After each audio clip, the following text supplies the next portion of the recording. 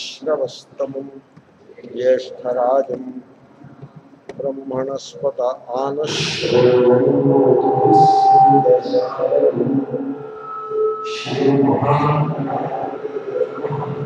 सदाशिवसमारम्भां शङ्कराचार्यमध्यमाम् अस्मदाचार्यपर्यन्तां वन्दे गुरुपरम्पराम् अथ चित्तं समाधातुं न शक्नोषि स्थिराम् अभ्यासयोगेन ततः मामिच्छाप्तुं धनञ्जय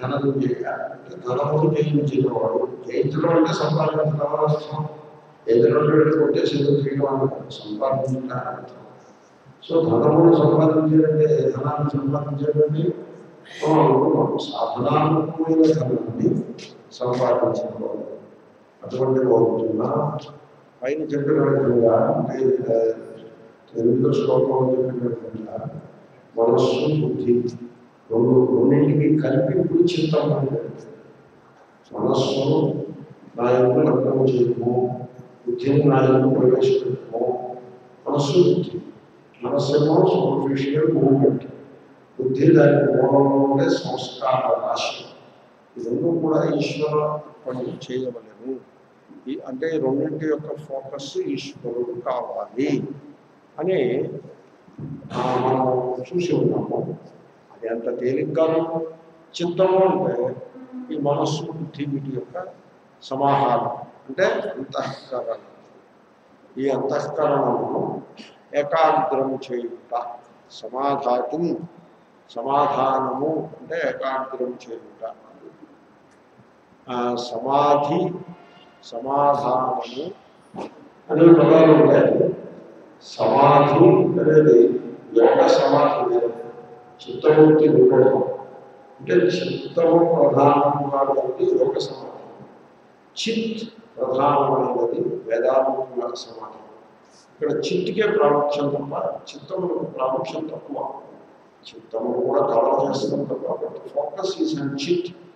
కాబట్టి చిత్తమును సమాధానం చేయుట అంటే చిత్తమును ఆ చైతన్యములను ఆ ఎరుక విలీనం చేయుట.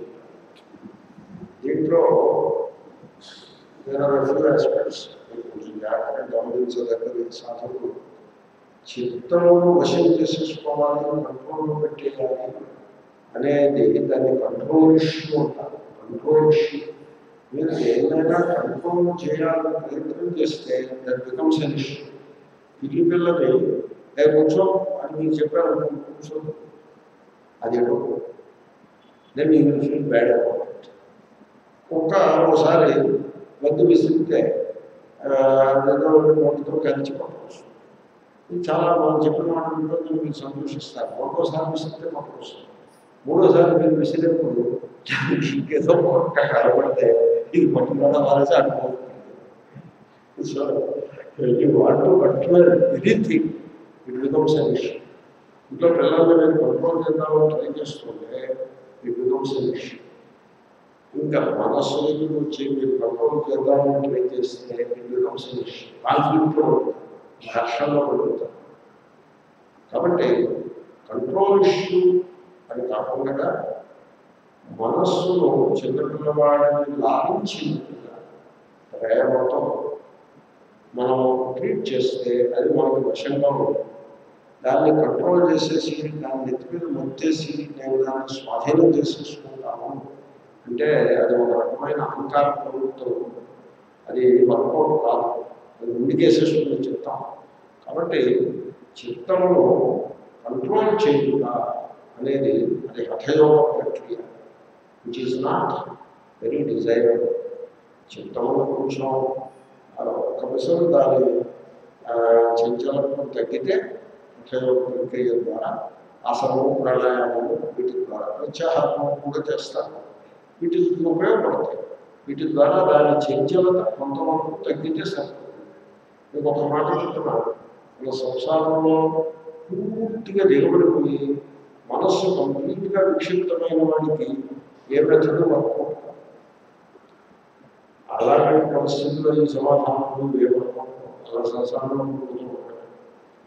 ఎంతో కొంత ఉపసంహారం చేసుకుని సాధనా మార్గంలో ఏ కొద్దిపాటైనా ప్రవేశం ఉన్నప్పుడు ఈ మాటలన్నింటికీ ఒక విలువ వస్తుంది. సో చిత్తము కంట్రోల్ చేయడంలో అదొక ఇష్యూ. తర్వాత చిత్తము కంట్రోల్, ఈ చిత్త సమాధానం అన్న దాంట్లో చిత్ సమాధానము వర్సెస్ చిత్త సమాధానము దాంట్లో ఇంకో ప్రాబ్లం, ఎక్స్క్లూజివిటీ వర్సెస్ ఇంక్లూజివిటీ. ఇప్పుడు మీరు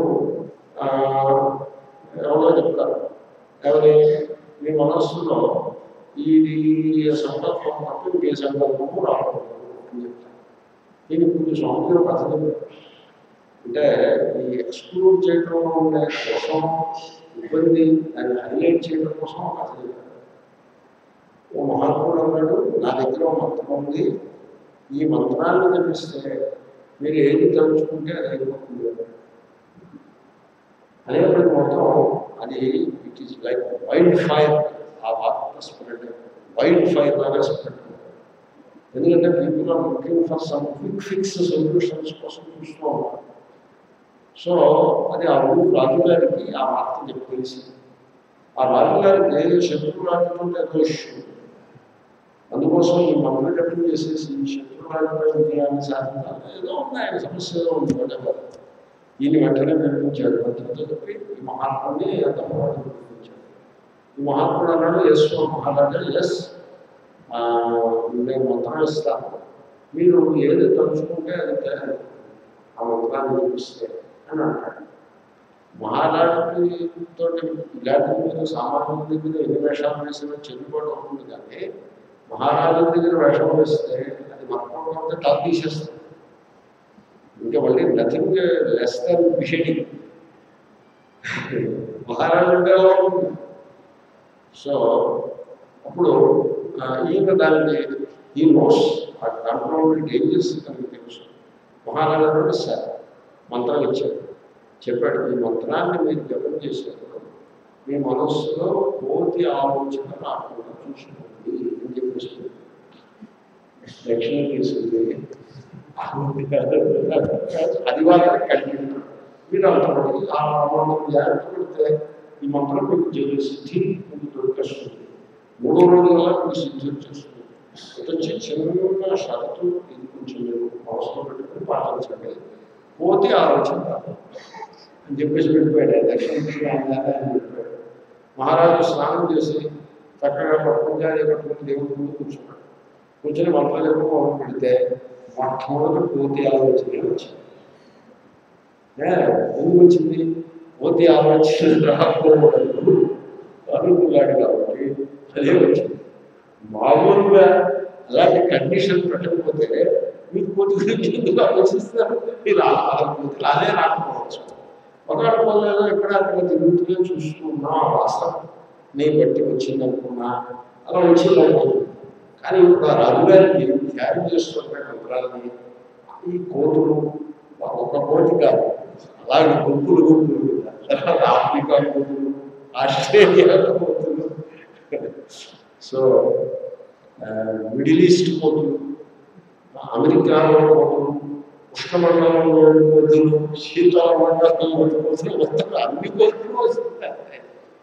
సో ఆయన 3 రోజులు అయ్యేప్పటికీ ఈ గేమిట అలా ఉంటుంది. ఎక్స్క్లూడ్ చేయటం అంటే అలా ఉంటుంది.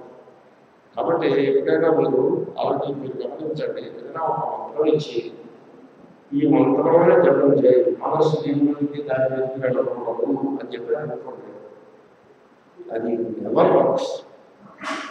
పైగా వాడు కాన్ఫ్లిక్ట్లో ఉంటుంది. ఎవరి నాకే అనుకోవడం లాగా, నాకు సంసారంలో ఏది కలిసి రాలేదు, పరిచయంలో ఉంది అది కలిసి రాలేదు, భోగాలు కలిసి రాలేదు, ప్రమోషన్ రాలేదు, ఆఖరికి మంత్రం కూడా మనకు రావట్లేదు అనే నిరుత్సాహం కాన్ఫ్లిక్ట్లో పడుతుంది. కాబట్టి చిత్త సమాధానము ఏదైతే మనం మాట్లాడుతున్నామో, it is not about excluding things. మనసులో ఇది రాకూడదు అది రాకూడదు. It is not about excluding anything. It is about inclusion. మీరు ఈ చిత్తంలోకి ఏది రాకూడదు అని అది ఎక్స్క్లూషన్ అవుతుంది. అలాగా you're just aware of the mind. Be aware of the mind. మైండ్లో ఏది ఉంటే అది మీకు తెలుస్తుంది. మీరు వాచ్ ది మైండ్. మైండ్లో ఇది రాకూడదు అది రాకూడదు అనే కండిషన్స్ ఏమి లేవు. Watch the mind. Only just watch the mind. అప్పుడు సపోజ్ మైండ్లోకి పోతే ఆలోచన వచ్చిందనుకోండి, all right, you don't have any particular opposition to that. మీరేమీ పని కట్టుకుని ఇన్వైట్ చేయకపోతే ఆలోచన, పోతే సంకల్పం దానంతగా వస్తుంది. వచ్చినప్పుడు దాన్ని చూసేసి ప్రయత్నం కూడా మీరు చేయలేదు. You watch it. ఓకే, పోతే ఆలోచన వచ్చింది, యూ వాచ్ ఇట్. దీన్ని ఏమంటారంటే ఇంక్లూసివ్ అప్రోచ్. ఈ అప్రోచ్లో మీరు you are not trying to command are control the mind. You are not trying to exclude anything. You are only observer. Observer అంటారు. Observer status. Observer involve అవ్వడం, అలా observe చేస్తూ ఉంటాడు. Even లోకంలో కూడా ఎలక్షన్స్లో అబ్జర్వర్ని పెడతారు. ఎలక్షన్ కమిషన్ వాళ్ళు అబ్జర్వర్ని పెడతారు. వాడు అబ్జర్వర్ అలా వెళ్ళి చూస్తూ ఉంటాడు. చూసుకుని చిన్న డైరీలో దాంట్లో ఏమైనా వస్తుంది డైరీ చదువుకుంటాడు.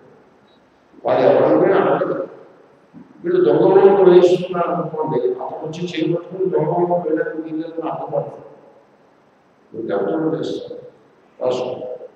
తర్వాత రిపోర్ట్ ఇస్తారు. వీళ్ళు దొంగలో వేయించారు రిపోర్ట్ ఇస్తారు. వాళ్ళు ఎలక్షన్ క్యాన్సిల్ చేస్తారు. మళ్ళీ రీపోలింగ్ పెడతారు. Observer status. అబ్జర్వర్. అలాగే యునైటెడ్ నేషన్స్ అబ్జర్వర్స్ అంటారు. వాళ్ళు ఇన్వాల్వ్ వీళ్ళు వాళ్ళు కొనుక్కుంటుంటే వాళ్ళు వచ్చి తుపాకులతో వెళ్తారు. అంటే వాచ్ చేస్తారు. ఎవరు మొదలుపెట్టారు? ఈ స్కర్మిష్ అంటే ఈ చిన్న దెబ్బలాట, ఈ యుద్ధం అని మొదలుపెట్టారు. అది రిపోర్ట్ ఇస్తారు. Observer status. మీకు బాగా తెలిసి అబ్జర్వర్ అనమాట.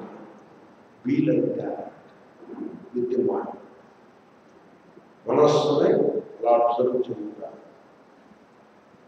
అటువంటి ప్రాసెస్ ద్వారా మీరు మనస్సుని దాన్ని శుద్ధమైన సంస్కారంలో కలగగా అది ఈశ్వరుడు సంకల్పించేదిగా మీరు చేయగలుగుతారు. ఆ పద్ధతినే మనం పాటించాల్సి ఉంటుంది. ఈ విధంగా మనస్సు యొక్క స్వరూప స్వభావాలను తెలుసుకుని మనస్సుని జాగ్రత్తగా అబ్జర్వ్ చేస్తూ మనస్సుని ఈశ్వరార్పణం చేయుట అంటే ఏమో మన ఆధత్స్వ బుద్ధిని వేసే ఆ స్థితికి మీరు తీసుకురావాలి. అది గొప్ప సాధన. సపోజ్ అది మీరు చేయుటకు సమర్థులు కాలేదనుకోండి, సమాధానం శక్నోషి, అది మీరు చేయలేకపోతున్నారు. అందరూ చేయలేరు. ఎందుకంటే సంసారంలో పడుతుంటారు.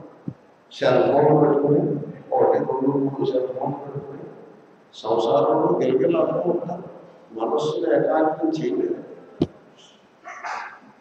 సెల్ ఫోన్లు అన్నది ఉంటే పాయింట్. అలాగే సంసార విషయాల్లో తలముంకలు అయిపోతూ ఉంటారు. దేని మీద ఫోకస్ చేయలేదు. సంసారం అలాగే. కాబట్టి ఈ సలహా బుద్ధిని వేసిన అది వర్తం. ఇప్పుడు నువ్వు ఈ సంసారానికి చెందినవాడు కాదయా, నువ్వు ఈశ్వరునికి చెందినవాడు అంటే అది ఈ మాట మీరు ఎవరికి చెప్తారు? ఎవరు వింటారు? దీన్ని ఎవరు దీన్ని స్వీకరించగలుగుతారు? ఎంత వివేకం ఉండాలి. నేను సంసారానికి చెందినవాడు ఉన్నాను, ఈశ్వరునికి చెందినవాడు అవును కదా అలా అనుకోగలిగేటంటే మన ఎంత లోతైన వివేకం మీరు ఆలోచించండి. అదంత తేలిక కాదు. కాబట్టి శ్రీకృష్ణుడు ఏమంటున్నాడు? చిత్తం సమాధానం శక్తి. ఒకవేళ ఏదైనా కొంచెం ప్రయత్నం చేసి ఆ చిత్తాన్ని మీరు ఏకాగ్రం చేయడానికి ప్రయత్నం చేస్తుంటే అది జాగ్రత్త ఉంటుంది. అది స్థిరంగా నిలబడుతుంది. మళ్ళీ స్థిరం చేయుటకు నీవు సమర్థుడు కానించు. ఇప్పుడు ఏం చేయాలి? అభ్యాస యోగంతో నీవు ఆ చిత్తమును శుద్ధి చేసుకునే ప్రయత్నం చేయవలసింది అని సలహా చెప్తున్నాడు.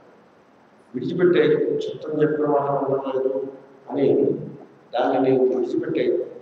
ఈ విధంగా ఇప్పుడు నేను చెప్పాను చూడండి, ఎక్స్క్లూసివిటీ ట్రై చేయడం మానేసి చక్కగా ఇంక్లూసివ్గా పెట్టుకుని బిహేవియర్ అనే వాచ్ఫుల్గా ఉంటుంటే వాచ్ఫుల్గా ఉండాలి. చిత్తాన్ని వాచ్ చేస్తూ ఉన్నట్లయితే ఆ అభ్యాసం యొక్క బలం చేత నీవు ఆ చిత్తాన్ని వశం చేసుకోగలుగుతావు అని చెప్తున్నాను. ఇప్పుడు ఒక ఆయన దగ్గర ఒక ఎద్దు ఉంది.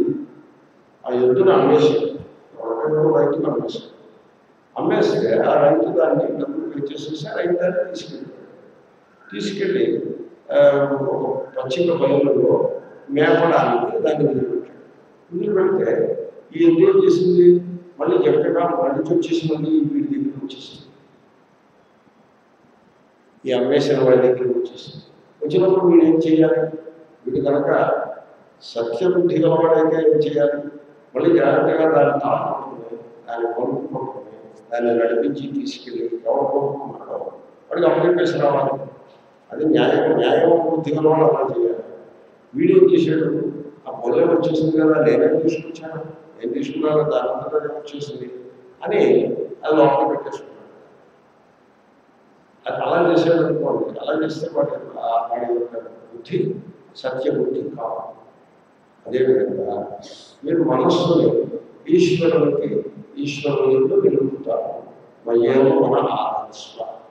కానీ ఆ మనస్సు అది అలవాటు ప్రకారంగా ఈశ్వరుని నిలబెట్టి మళ్ళీ సంసారంలో వచ్చేస్తుంది. అప్పుడు మీరు కనుక న్యాయబుద్ధి కలవాలైతే ఏం చేయాలి? మళ్ళీ ఆ మనస్సును తీసుకెళ్ళి ఈశ్వరునిగా ఆ ఎద్దు తీసుకెళ్ళి మళ్ళీ ఆ వాడికి ఇచ్చినట్టుగా మళ్ళీ మనస్సును తీసుకెళ్ళి ఈశ్వరునిగా మీరు అలా కాకుండా వల్లే తర్వాత గాలి ఉంది, ఇప్పుడే కదా వచ్చింది, రేపు పొద్దున్న చెప్పచ్చలే అని దీన్ని తీసుకున్న సంసారంలో మీరు చేయాలనుకోండి. అంటే అర్థం ఏంటి? మీలో ఆ ఇమాన్దారీ లేదన్నమాట. ఇమాన్దారీ అంటే ఆ కమిట్మెంట్ లేదన్నమాట. కాబట్టి అలాంటి పొరపాటు చేయకూడదు. అభ్యాసంలో మీరేం చేయాలి? మళ్ళీ ఆ మనస్సును తీసుకెళ్ళి ఈశ్వరునిపై నిలుపుకోవాలి.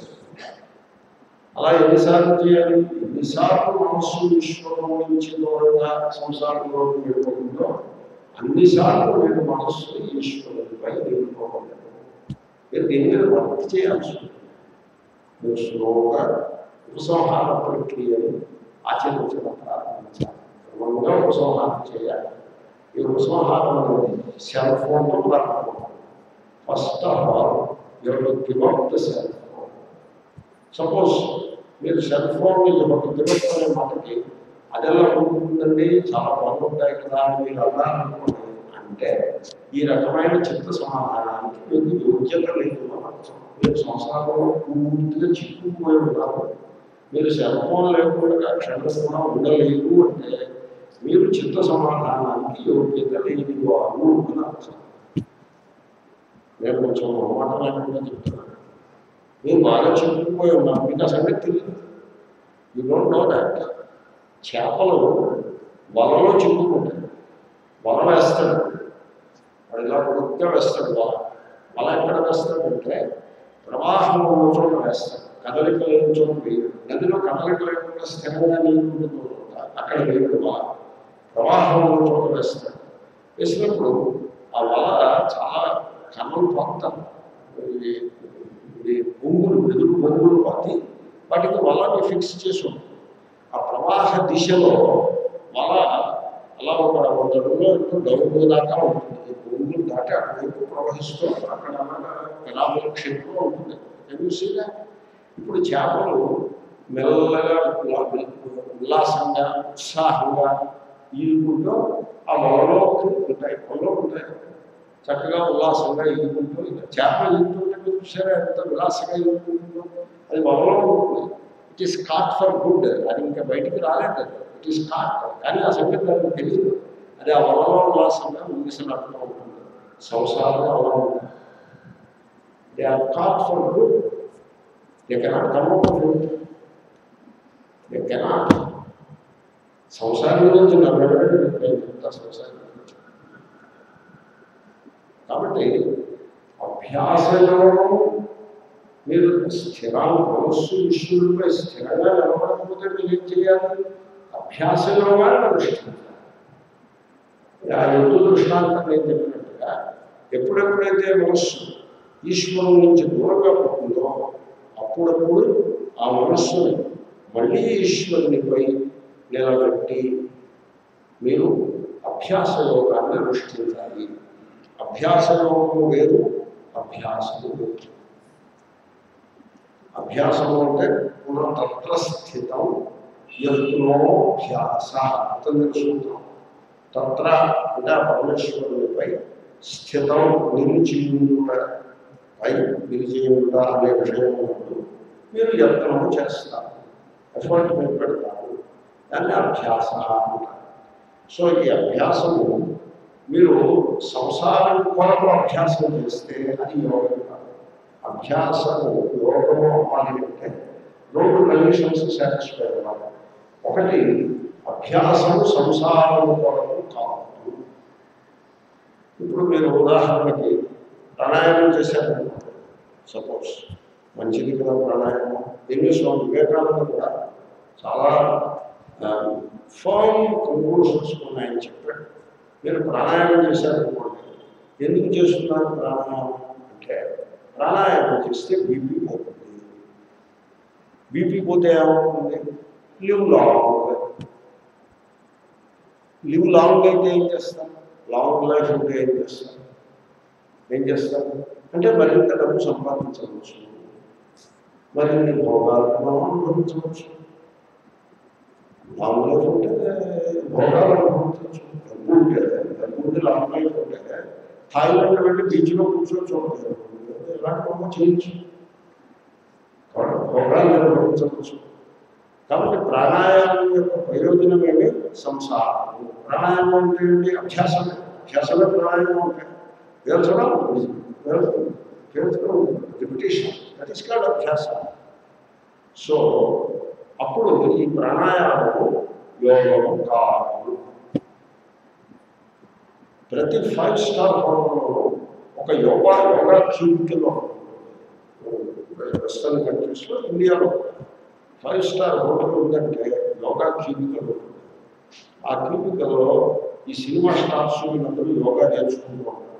వాళ్ళకి ఎందుకు యోగా అంటే స్లిమ్గా ఉండడానికి, అందంగా ఉండడానికి నేర్చుకుంటారు. త్రికోణాసనం రెగ్యులర్గా చేస్తే నడక సుందరంగా ఉంటుంది అని రాసుకుంటూ త్రికోణాసనం నడక సుందరంగా ఉంటుంది. గెయిట్ అంటే గతి స్పెల్లింగ్ ఏంటి? GATI. దాని స్పెల్లింగ్ I పెడితే గెయిట్ అవుతుంది. గతి సుందరంగా ఉండాలి. అంటే మీరు నడుస్తుంటే విలాసంగా ఉండాలి. అమ్మాయి అయితే విలాసంగా ఉండాలి, అబ్బాయి అయితే గంభీరంగా ఉండాలి. అది నడక. అది ఎలా వస్తుంది అంటే శుద్ధి కూడా ఆసనం చేస్తే వస్తుంది. కాబట్టి మీరు రోజు ఒకసారి చేస్తే ఉదయం సాయంకాలం ఒకసారి ప్రతిరోజు చేయాలి. ఆ రకంగా మీరు యోగాన్ని అభ్యాసం చేస్తే అది అభ్యాస యోగం అవుతుంది, అభ్యాసమే ఉంటుంది. మీకు ఆ ఫలం కూడా దొరుకుతుంది.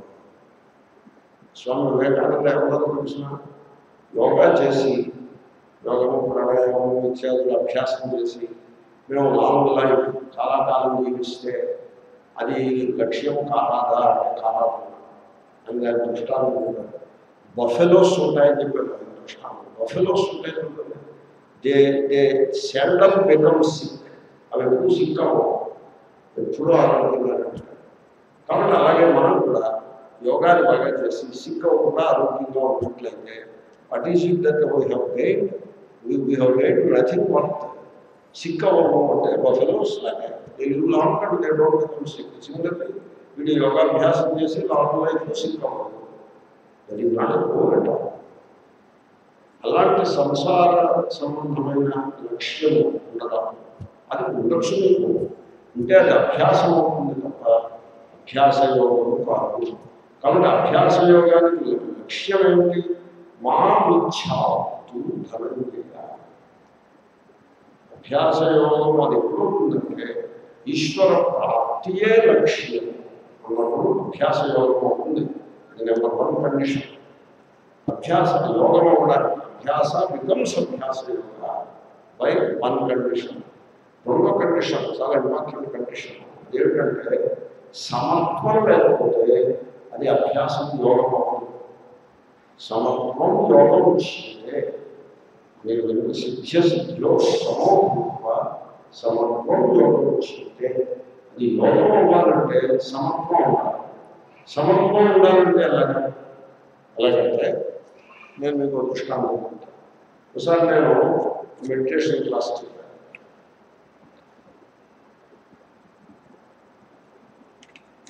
గైడెడ్ మెడిటేషన్ కోర్సు ఎవరెవరో వస్తారు కదా కోర్సుకి. అప్పుడు ఒక ఆయన ఆ కోర్సుకి వచ్చారు. First time course వేదాంతాలు course first time వచ్చారు. కోర్సు గైడెడ్ మెడిటేషన్తో ప్రారంభం ఉదయం ఆయన half an hour guided meditation session. ఆ గైడెడ్ మెడిటేషన్ సెషన్లో వచ్చి కూర్చున్నారు. మెడిటేషన్ నడిచింది. ఆ చెప్పిన ఇన్స్ట్రక్షన్స్ అన్నీ ఆయన ఫాలో అయ్యారు. 30 minutes అయిన తర్వాత ఆయన లేచారు. ఆయనకి ఎంత చక్కటి అనుభూతి కలిగిందంటే మనస్సు కంప్లీట్గా ఏకాగ్రమైంది, సైలెంట్ అయిపోయింది. మనస్సు సైలెంట్ అవుతా, సైలెంట్ మైండ్, అది మెడిటేషన్. అండ్ ఆయన మైండ్ పర్ఫెక్ట్ సైలెంట్ అయిపోయింది.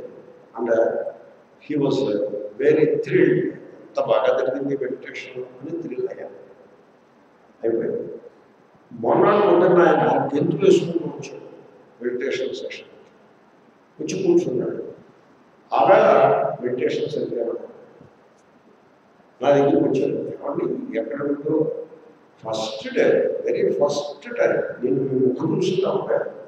మీరు చెప్పిన మెడిటేషన్ నాకు అద్భుతంగా పనిచేసింది. అంటే అబ్సార్ప్షన్ వచ్చింది, ఏకాగ్రత, సమాధానం సిద్ధించింది. పనిచేయడం అంటే మెడిటేషన్ పనిచేయడం అంటే ఏకాగ్రతను పెంచుతా, సమాధానం పెంచుతా, అంటే ఇన్నర్ సైలెన్స్ కలుగుతా. కానీ second day it failed, it did not work. What would be the reason అని అడిగారు. రీజన్ చెప్పారు, it is very easy, not a problem అంట, ఐ కెన్ ఈజీలీ అండర్స్టాండ్. ఎందుకంటే ఫస్ట్ డే మీకు ఎక్స్పెక్టేషన్ ఏమీ లేదు, అందుకే మీరు ఓపెన్ మైండ్తో వచ్చారు. మీకు ఇలా అవ్వాలి అలా అవ్వాలని ఎక్స్పెక్టేషన్ ఏమీ లేదు. Therefore it clicked. Second day వచ్చేప్పుడు మీరు ఎలా వచ్చారు, నిన్న కలిగిన అబ్సార్ప్షన్ మళ్ళీ ఈవేళ కలగాలి, అంతకంటే ఎక్కువైనా కలగాలి, అలాగైనా కలగాలి అనే ఒక ఎక్స్పెక్టేషన్తో మీరు మెడిటేషన్లో కూర్చున్నారు. Therefore it is failed. Therefore మీ మైండ్లో పెట్టుకున్న ఆ ఫలాకాంక్ష, ఆ expectation, that is responsible for the failure of meditation. మీరు ఏ ఎక్స్పెక్టేషన్ లేకుండా సమత్వ బుద్ధితో వచ్చారు, బుద్ధిలో మెడిటేషన్ సక్సెస్. రెండో రోజు మీరు సమత్వాన్ని మర్చిపోయారు. మెడిటేషన్ అద్భుతంగా ఇవాళ వస్తుంది, రావాలి, వస్తుంది అని ఒక ఎక్స్పెక్టేషన్ మీరు ఎప్పుడైతే వచ్చారో పోయిన మెడిటేషన్ యొక్క రహస్యాన్ని చెప్పండి. మీరు ఏం చేస్తారంటే ఏ ఎక్స్పెక్టేషన్ పెట్టుకోండి. యోగము అంటే సమసిద్ధ అసిద్ధ. రోజు మెడిటేషన్ అనుకూలంగా ఉంటుంది, ఇంకో రోజు అనుకూలంగా ఉంటుంది. దానికి అనేక రీజన్స్. మీకు మనస్సులో రజోగుణం యొక్క ఉద్రేకం అంటే దాని హైలైట్ ఉంటుంది, అది కొంచెం అధికంగా ఉండడం. రజోగుణం మనకు ఉద్రిక్తమైతే మీకు ఆ మనాడు మెడిటేషన్ పంపకుండా. రజోగుణం ఎందుకు ఉద్రిక్తమవుతుంది? For various reasons. ఒక్కొక్క సీజన్లో రజోగుణం ఎక్కువ, వేసవికాలంలో రజోగుణం ఎక్కువ, శీతకాలంలో సత్వగుణం ఎక్కువ ఉంటుంది. కాబట్టి శీతకాలంలో సాధన బాగా సాగుతుంది, కొంత same person. When all other conditions are equal, this makes a difference. తర్వాత మీరు అంతకు ముందు రోజు ఎవరితో చిన్న వాతావరణము లేకపోతే అలాంటి పెట్టుకుంటే రజోగుణం అధికంగా ఉండి నిద్ర లేచిన తర్వాత దాని ఎఫెక్ట్ ఉండి మీరు మెడిటేషన్ సరిగ్గా మాట్లాడారు. తర్వాత ఒక్కొక్కప్పుడు మీరు ఎక్స్ప్లెయిన్ చేయలేని విధంగా మీ మనసులో కొంత ఎడ్యుకేషన్ ఆందోళన ఉన్నట్లయితే మెడిటేషన్ జరుగుతుంటుంది. దీనికి అప్ అండ్ డౌన్ ఉంటాయి మెడిటేషన్. మీరు ఏం చేయాల్సి ఉంటుందంటే సమసిద్ధ మెడిటేషన్ మంచిగా అబ్సార్ప్షన్ వచ్చిన ఒకప్పుడు కొంచెం మనస్సు చంచలంగా ఉండి ఎడ్యుకేటెడ్గా ఉండి అబ్సార్ప్షన్ రాకుండా సమత్వ బుద్ధితో అబ్జర్వర్ అంటే సమత్వమే ఉంటుంది. అబ్జర్వర్కి ఎజెండా ఉండదు. ఇలా ఉంటే బాగుండాలి అంటే వాడు అబ్జర్వర్ కాదు. ఇలాంటి observer just be an observer. And ఎప్పుడైతే మీరు ఆ సాక్షి స్టేటస్ని అర్థం చేసుకుని దాని ఏదో నిలిచి ఉండగలుగుతారో అప్పుడు సమత్వం సహజంగా సిద్ధిస్తుంది. ఈ రెండు కండిషన్స్ ఫుల్ఫిల్ చేస్తే అంటే ఈ ధ్యానం యొక్క అభ్యాసం ఏదైతే ఉందో ఈ అభ్యాసానికి ప్రథమ లక్ష్యము ఈశ్వర ప్రాప్తి, రెండవది సమత్వం. రెండు ఫుల్ఫిల్ చేయాలి. చేస్తూ మెడిటేషన్ అలా చేసుకుంటూ పోవాలి. అభ్యాసం అంటే డే ఆఫ్టర్ డే చేయాలి. దాన్ని అభ్యాసం దీర్ఘ కావాలా, దానికి అభ్యాసానికి డెఫినేషన్ దీర్ఘ కావాలా. పతంజలి యోగసూత్రం నైరంతర్య సత్కారాసేవిత దృఢభూమి అస్థిరానంత దృఢభూమి, గట్టిగా నిలబడుతుంది దృఢభూమి. మెడిటేషన్ ధ్యానం ఇప్పుడు దీర్ఘకాలము మీరు చేయాలి, నిరంతరంగా చేయాలి. ఓ రోజు చేసి ఇంకో రోజు మానేయడం కాదు. అలా ఉంటుంది.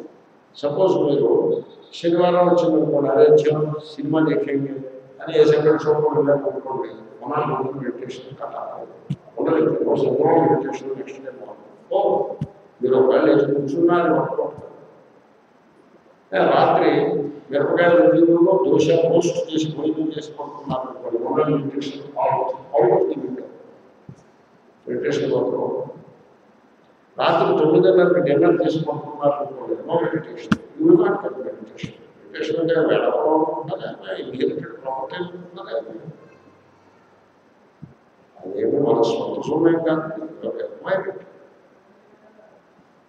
లైఫ్ స్టైల్ చేంజ్ లేకుండా మీకు మెడిటేషన్ వర్క్.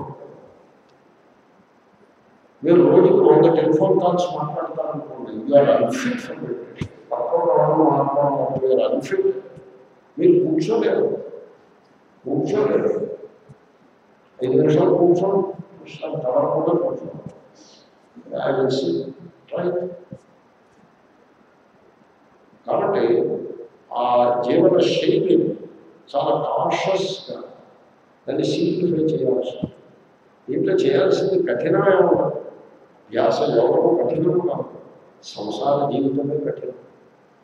ఇంకా 5 నిమిషాలు చూస్తున్నాం, అది కఠినమా లేకపోతే విశ్రాంతిగా ఉండడం కఠినమా? ఏది కఠినం?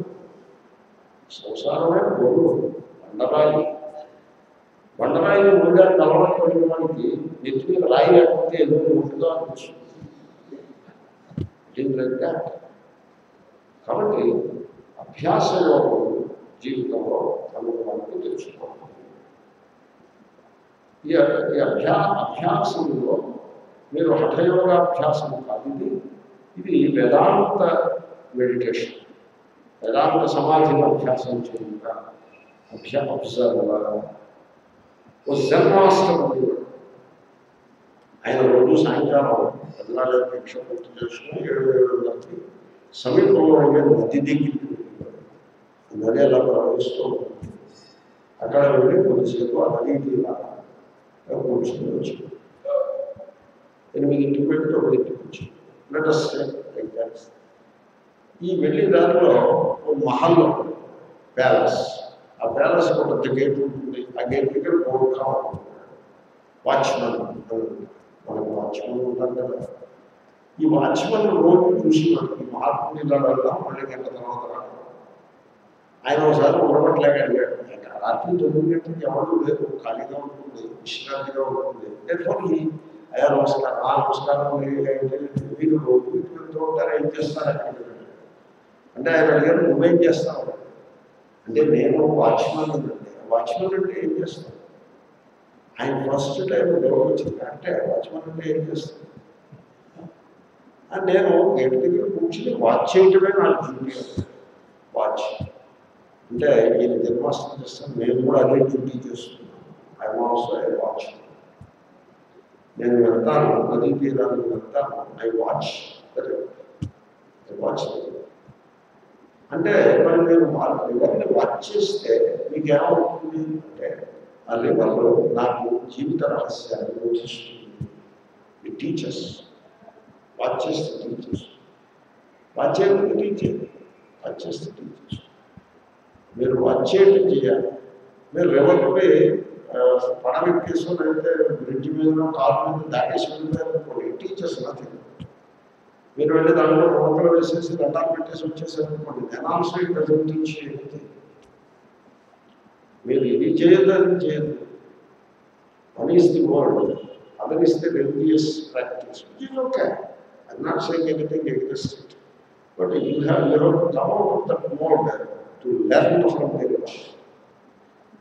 Watch it, just watch the reverse. It's flow. ఏకాంతంలో watch it. Try to listen to those sounds. అవి అవే కనబడతాయి, ఆ గలగల సౌండ్. క్రమంగా మీకు ఆ సౌండ్లో ఒక ఓంకారం యొక్క ప్రతిరూపం భాషిస్తుంది. సో మెనీ థింగ్స్ ఉంటాయి observe.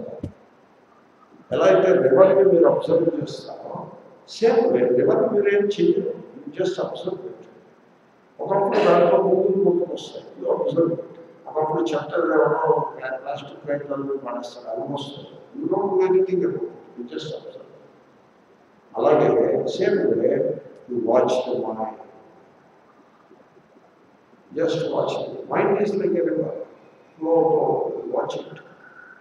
This is the Vedanta Samadhi. అటువంటి అభ్యాస యోగం, అటువంటి సమాధిని మీరు అభ్యసిస్తే ఇప్పుడు ఏమవుతుందంటే ఈ అభ్యాస యోగము మైండ్ని ప్యూరిఫై చేస్తుంది. స్వామీజీకి సెల్ ఫోన్ అంటే వ్యతిరేకమైన ఉంది అని మీరు I'm not against cell phone. I'm against the condition that the cell phone creates in the mind. నిజానికి ఈ మధ్యలో సెల్ ఫోన్ అనుకున్నప్పటికీ వస్తుంది, బ్రెయిన్ ఎఫెక్ట్ అవుతుంది, క్యాన్సర్ వస్తుంది, అది వస్తుంది. I'm not talking about all that. అది ఎంతవరకు కలాబరేట్ అయ్యేదో లేదో నాకు తెలియదు. Not sure about it. I'm not touching that topic. What I am saying, మీరు అస్తమానం మాట్లాడుతూ ఉన్నట్లయితే, సర్వోచ్చు అతి పర్సనల్గా మాట్లాడుతూ ఉన్నట్లయితే, ఈ మాట్లాడటం ద్వారా సంసార వాసనలు మనస్సులో దృఢంగా నిలబడి మనస్సు కలుషితమైపోతూ ఎడ్యుకేట్ అయిపోతూ ఉంటుంది. అటువంటి మనస్సు ఏది పనికిరాదు. It is unfit for anything that we are talking. అభ్యాసం యొక్క అనేది ఆ మనస్సు గారి కాలం దానికి శశి అవుతుంది, గదనమాట. అలా కాకుండా మీరు మౌనాన్ని కనుక అభ్యాసం చేస్తే, ఏకాంతము మౌనం, టూ థింగ్స్. వివిక్త దేశ సేవిత్వం, ఏకాంతంలో ఉండడం. అరతి జన సంస్కృతి, ఎప్పుడు అలా జనం వీటిలో వాటిలో ఎవరో అలా కలుపుతూ ఉండడం, వాటితో మాట్లాడుతూ ఉండడం. వాడు ఫోన్ చేస్తే ఎలా ఇంతకాలంలో ఫోన్ చేయలేదంటే వాళ్ళు ఇబ్బంది పెట్టడం. ఈ రకంగా ఎప్పుడు అలా మాట్లాడుతూ ఉండడం అన్నది అది ఆ సాధకులకు తగదు, యోగ్యమైన పద్ధతి కాదు, మనస్సు కలుషితమైనప్పుడు. అలా కాకుండా ఇప్పుడు నేను చెప్పిన నేను పాజిటివ్ నెగిటివ్ రోజు చెప్పుకుంటూ వస్తున్నాను. మీరు అన్ని అభ్యాస యోగాన్ని నేను చెప్పిన విధంగా మీరు కనుక అభ్యాసం చేసినట్టు ఎంతవరకు మనం నేను చెప్పిన విధంగా అంటే నా అభిప్రాయం ఎంతవరకు మనం చర్చించుకున్న విధంగా మీరు కనుక అభ్యాసం చేసినట్లయితే మనస్సులో శుద్ధి నిర్మాణం, మనస్సు శుద్ధమవుతుంది. అంటే మనస్సు శుద్ధమవుతుంది అంటే మనస్సులో ఉండే తమో ఉంటుంది. అంటే మనస్సులో ఉండేటువంటి నీరసత్వం, రసం లేకుండా, ప్రీతి లేకుండా, ప్రేమ లేకుండా, సోమరితనం, డల్నెస్ ఇవన్నీ పోతాయి, లూస్నెస్ ఇవన్నీ పోతాయి. సూక్ష్మంగా తయారవుతుంది మనస్సు. తర్వాత మనస్సు అది ప్యూరిఫికేషన్ ఒక లెవెల్. అదే కాకుండా మనస్సులో ఉండేటువంటి చాంచల్యం, ఎడ్యుకేషన్, తర్వాత వాసనలు, కామలు, క్రోధము, ఫ్రస్ట్రేషన్ ఇవన్నీ కూడా క్రమంగా జరుగుతాయి. తేటమవుతుంది మనస్సు. ఆ సత్వం కూడా ప్రధానంగా తయారవుతుంది. మనస్సు తేటమవుతుంది. మనిషికి ఒక పీస్, ఒక శాంతి అనుభవాన్ని వస్తుంది. జనులు శాంతి అంటే ఎవరు? ఎందుకంటే మేము సో మెనీ ఇష్యూస్ ఇది మనం ఇంకా ఫ్యామిలీ మెంబర్స్ ఆడవాళ్ళు ఉన్నారనుకోండి, ప్రతి వాటితో ఇష్యూ. అప్పుడు నా చెప్పిన వాళ్ళు ఉన్నారు ఏదో ఇష్యూ, ప్రపంచంలో ఇష్యూ, పార్టీ ఈ పార్టీ నాకు పడదు, ఆ పార్టీ నాకు ఇష్టము అంటే పార్టీలతో ఇష్యూ, గ్రూప్స్తో ఇష్యూ, కులము, ప్రాంతము, వర్గము, ఏవో ఇష్యూస్. దేవుడితో ఇష్యూ ఏమిటి? దేవుడితో ఇష్యూ ఏమిటి? ఎందుకు దేవుడు ఇలా ఎందుకు చేయాలి అంటే దేవుడితో ఇష్యూ. అక్కడ బస్సులో పోయేదో అవి బస్సులు లాగే ముందుకునే భక్తులు పోయారు అంటే దేవుడు అలా దేవుడు చేశాడు. వీళ్ళు దాని బస్సులో అడిగితే వీళ్ళు చేశారా? దేవుడు చేశాడు. దేవుడు అలా ఎందుకు చేయాలి? ఏదో పిచ్చి. దేవుడు నువ్వు చూసావు ఎవరు చేసుకుంటావు? నువ్వే ఇష్టం చేసుకుని దేవుడు అలాగే దేవుడితో సెటిల్మెంట్ ఉండాలి. తర్వాత నా జీవితంలో నేను ఎంత పుణ్యం చేశాను కదా, దేవుడు నాకు ఈ అన్యాయం ఎందుకు చేయాలి? సో ఈ విధంగా there is frustration and there is a complaint and there is unsettled accounts with everything in this creation. అదే మనస్సు యొక్క ఎడ్యుకేషన్ ఆరంభంగా ఉంటుంది. అదంతా పీస్. అటువంటి మనస్సుకి శాంతి అంటూ ఏమో ఉండదు. ఎప్పుడో ఏదో ఉన్నట్టే తప్ప శాంతి అనేది ఉండదు. కాన్ఫ్లిక్టెడ్ అయిపోయి ఉంటారు. People are very conflicted, very conflicted. తర్వాత ఇమోషనల్లీ డిపెండెంట్, సైకలాజికల్లీ డిపెండెంట్, అలా లివింగ్ చేస్తూ ఉంటారు. దానిపైన సంసారం అంతా ఇక్కడే ఉంటుంది. సో ఆ స్థితి నుండి ఆ స్థితిలో ఉండగా మనస్సుకి శాంతి అనేది ఏమీ ఉండదు, సైలెన్స్ ఉండదు. ఆ ఇన్నర్ ఇన్సైట్, అంతర్దృష్టి అవేమో ఉండవు. సంసారంలో పడి కొట్టుకుంటూ ఉండడమే ఉండదు.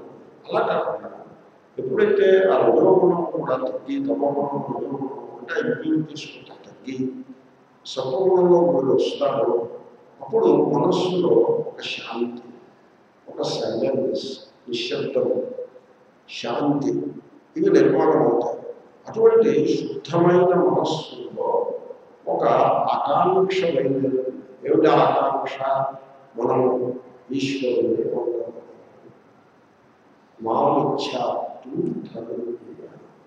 అభ్యాసంలో భావం చేత ఈశ్వరుణ్ణి పొందాలి అనేటువంటి ఒక ఇచ్ఛ, ఆకాంక్ష వీడికి ఉదయిస్తుంది. విరక్తి కలుగుతుంది సంసారం మీద. సత్వగుణ ప్రధానమైన మనస్సులో ఆయన సంసారం అనే ఒక విరక్తి ఒకప్పుడు సంసారం మీద కోట కలుగుతుంది.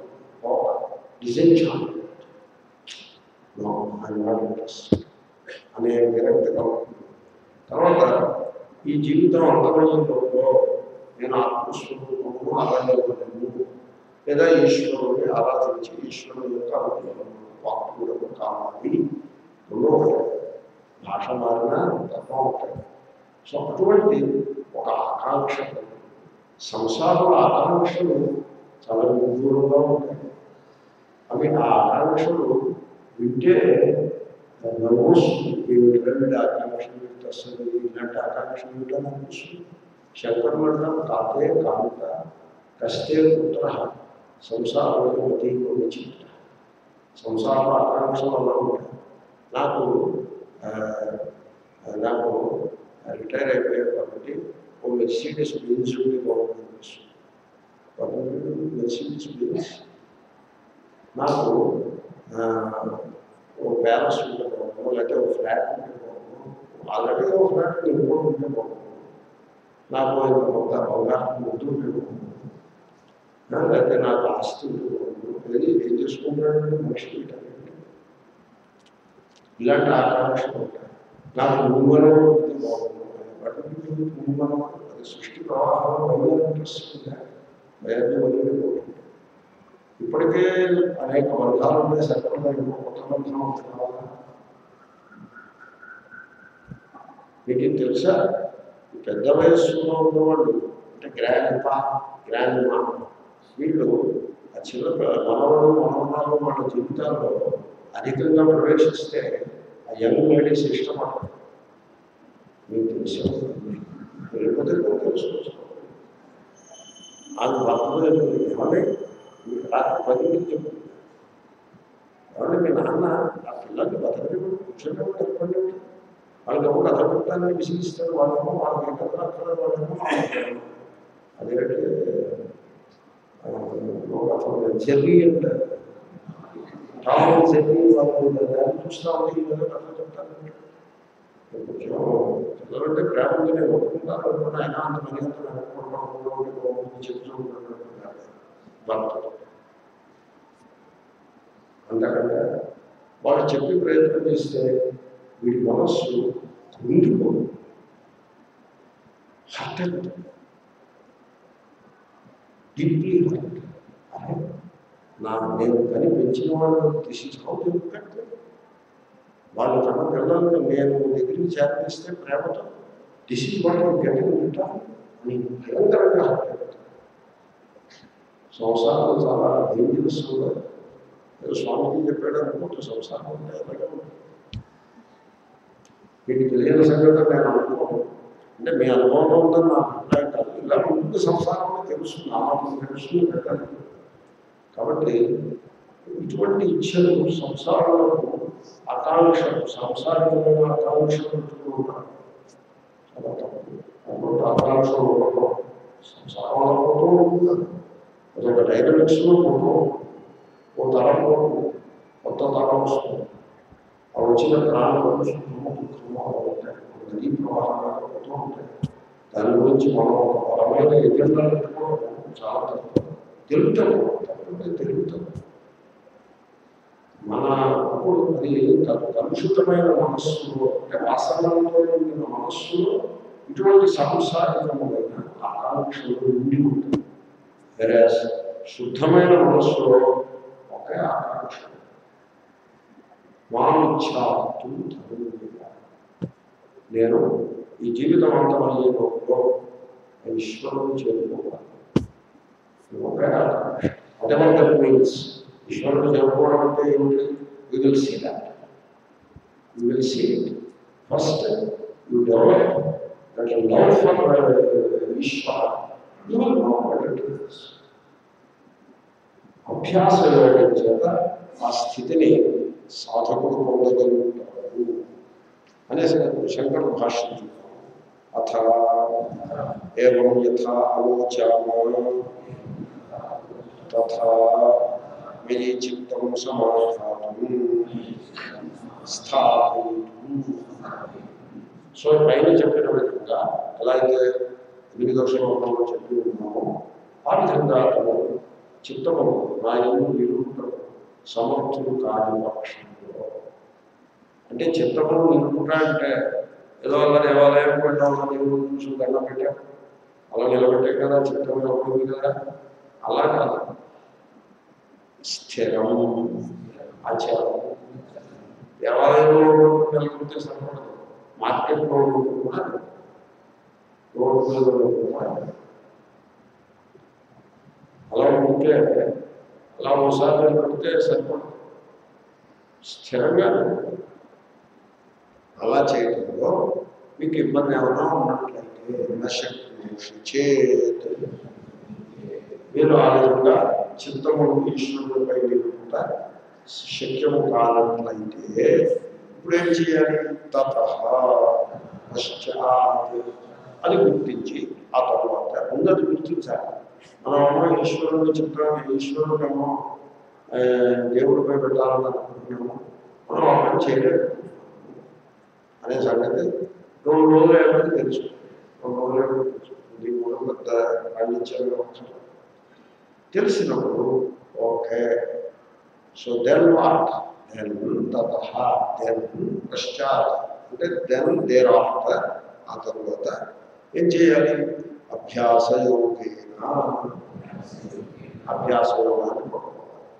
అభ్యాసయోగంగా చిత్తస్య ఏకస్మిన్ ఆలంబనే సర్వతః సమాహత్య పునః పునః స్థాపనం అభ్యాసః తత్పూర్వకః యోగః సమాధానలక్షణః.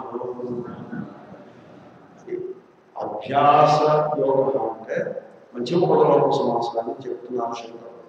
అభ్యాసపూర్వకమైన యోగం, అభ్యాసపూర్వకో యోగ. యోగ అంటే ఏమిటి? చిత్త సమాధానము. అదే కదా మీరు చేయాల్సింది, చిత్త సమాధానము. అది చేయలేకపోతున్నారు అంటే దాన్ని మనం ఎలా పొందాలి? అభ్యాసం ద్వారా పొందాలి, అభ్యాసపూర్వకంగా పొందాలి, అభ్యాసం చేయాల్సి ఉంటుంది. ఎలాగంటే నేను సుమారు 50 నిమిషాల నుంచి అదే చెప్తున్నాను, అభ్యాసం గురించే చెప్తున్నాను. అనేక పాయింట్స్ మీకు నేను చెప్పి ఉన్నాను. ఆ విధంగా మీరు అభ్యాసం చేయాలి.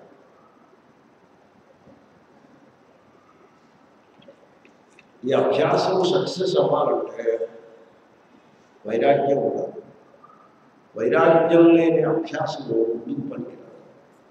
అది యోగమే కావలసిన వైరాగ్యం ఉండాలి. అభ్యాసేన చ కౌంతే వైరాగ్యేన చ గృహ్యతే. ఇది వెళ్ళింది 6వ అధ్యాయంలో వెళ్ళింది. చిత్తము సుతరాము నాకు వశమవటం లేదు అని కంప్లైంట్ చేస్తే, హే కౌంతేయ, నీవు అభ్యాసము చేయాలి, వైరాగ్యం ఉండాలి. అభ్యాసం ఎప్పుడు? ఉదయం సాయంకాలం. వైరాగ్యం ఎప్పుడు? మిగిలిన రోజంతా. ఇది సాధన. ఉదయం సాయంకాలం కూర్చుని ఎవరిని ధ్యానం చేస్తే దాని పేరు అభ్యాసం. అవి ఒక ధ్యానానికి మరో ధ్యానానికి మధ్యలో లైఫ్ చూసారా? ఆ లైఫ్ అంతా వైరాగ్యం. అప్పుడు అంటే అర్థం ఈ వైరాగ్యం వల్ల ధ్యానములకు మీరు సంసిద్ధులుగా ఉంటారు. ఈ ధ్యానము ఆ వైరాగ్యాన్ని పుష్టి చేస్తుంది. ఈ విధంగా కాంప్లిమెంటరీ వైరాగ్య కాంప్లిమెంట్స్ ధ్యానం, అభ్యాసం. అండ్ అభ్యాస కాంప్లిమెంట్స్ వైరాగ్యం. నువ్వు మందు వేసుకుని దానికి తగ్గ ఆహారం తినాలి. మందు ఈ డైరెక్షన్లో, ఆహారం ఆ డైరెక్షన్లో ఉండకూడదు. ఇప్పుడు లావు తగ్గడానికి మందు వేసుకుని లావు పెరిగేటువంటి ఆహార పదార్థాలు గురించాలనుకోండి, ఏమవుతుంది? కాన్ఫ్లిక్ట్ వచ్చేస్తుంది. అలాగే మనస్సు ఏకాగ్రం అవడానికి ధ్యానం చేస్తూ మనస్సు చంచలమయ్యే జీవనశైలిని జీవనశైలిని కొనసాగిస్తే ఈ అభ్యాసానికి ఆ జీవనశైలికి పొంతన ఉండదు. They do not connect to each other. అప్పుడు అది విఫలమైపోతుంది. కాబట్టి అభ్యాసం ద్వారా చిత్త సమాధానం గుర్తించాలి అంటే వైరాగ్యం యొక్క సహారా, సపోర్ట్ బాగా తీసుకోవాలి.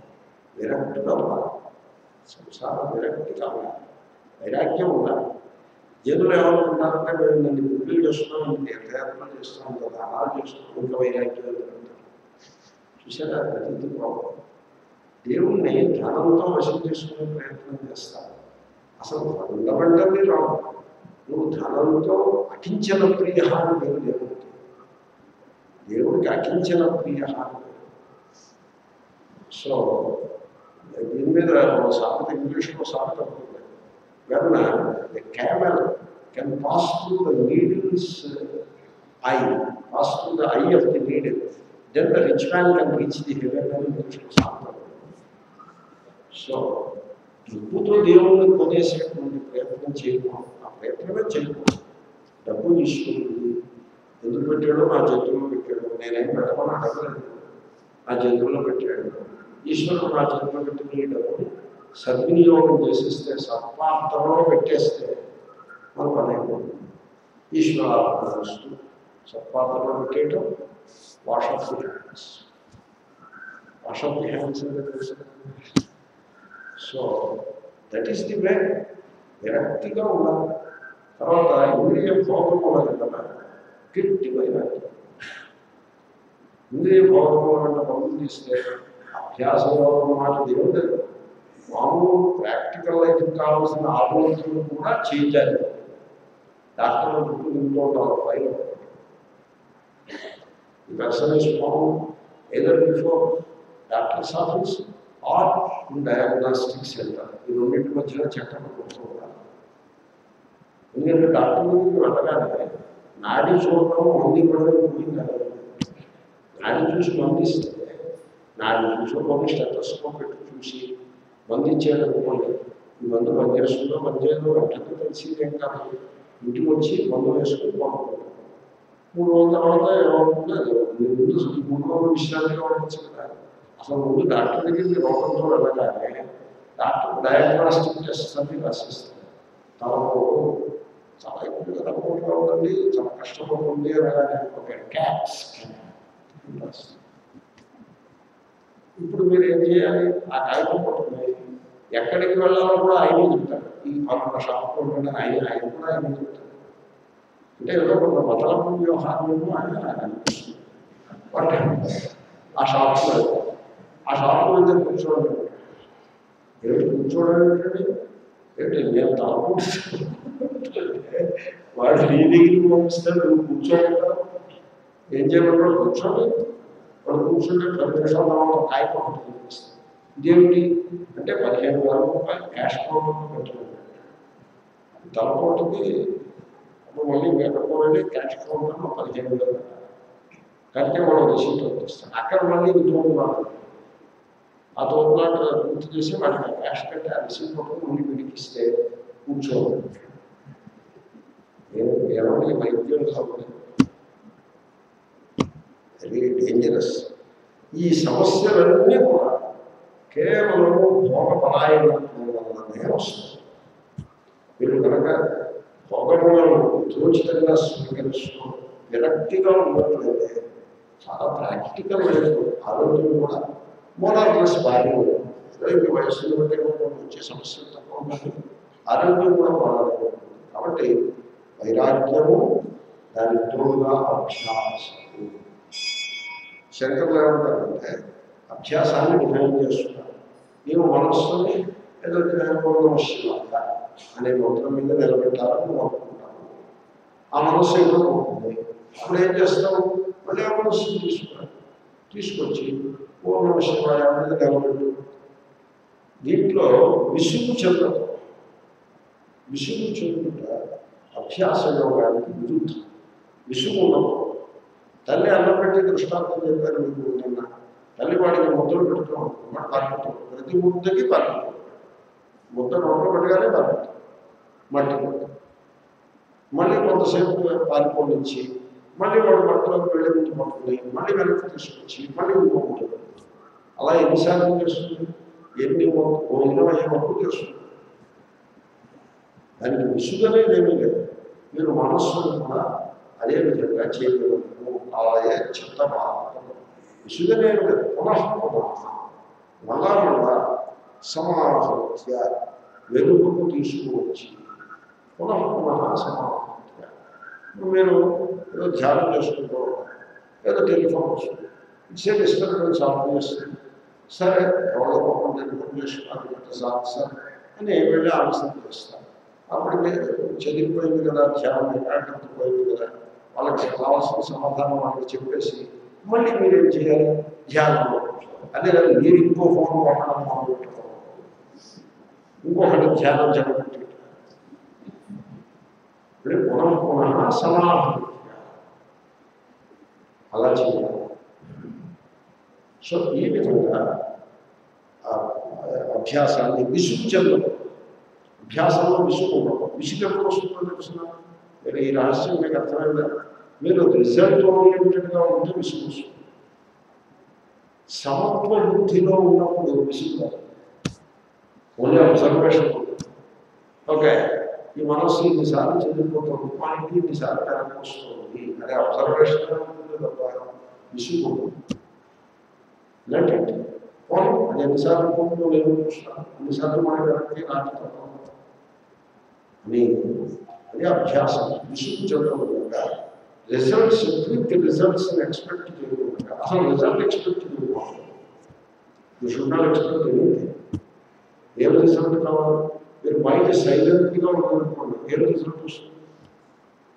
శాంతంగా ఉండాలనుకోండి, ఏం రిజల్ట్ వస్తుంది? ఏం రిజల్ట్ వస్తుంది? ఆరోగ్యంగా ఉండాలనుకోండి, ఏం రిజల్ట్?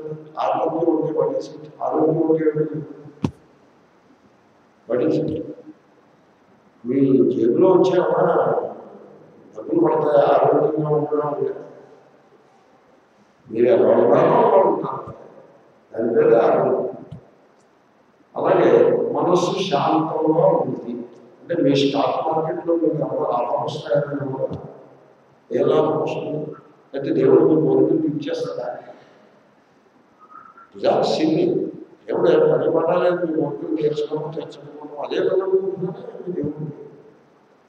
మీ కోరికలు మీరే తీర్చుకోవాలి, దేవుడు తీర్చుకోండి.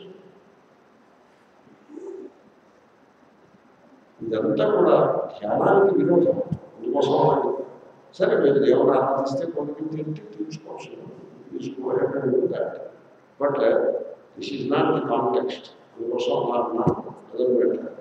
కనుక ఈ అభ్యాసాన్ని విస్తృతంగా చేసుకుంటే చిత్తము సమాధానంలో పడుతుంది. తేన అభ్యాసయోగేన విశ్వరూపం ప్రార్థయస్వ ఆప్తుం ప్రాప్తుం. ఈ అభ్యాస యోగం వచ్చిన నీవు నీ హృదయంలో ఇచ్ఛ నిర్మాణం, ఇచ్ఛ ఉంటుంది, ఒక ఇచ్ఛ, కోరిక కాదు. నాకు డబ్బు కావాలి, నాకు ఇది కావాలి, అది కావాలి అలాంటి కోరిక కాదు, కామన కాదు, ఒక ఇచ్ఛ, ఒక ఆకాంక్ష, ఒక విష్, ఒక లక్ష్యం. ఏమిటా లక్ష్యము? మనము ఈశ్వరుడు పొందగలం. ఈశ్వరుడు అంటే ఎవరు? విశ్వరుడు.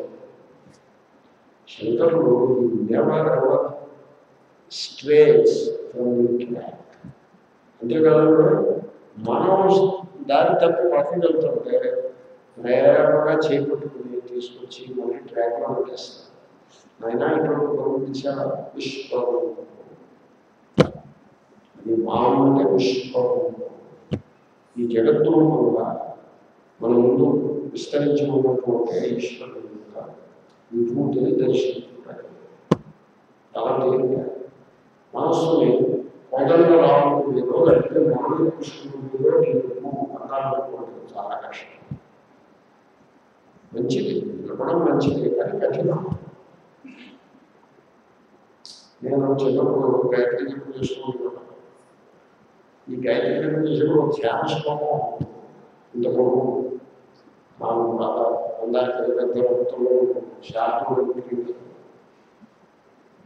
ఆ ధ్యాన శ్లోకం అర్థం తెలిసి, ఎందుకంటే సంస్కృతంలో ఉండేవాళ్ళు అర్థం తెలిసింది. సాధారణంగా చాలా మందికి అర్థం తెలియదు.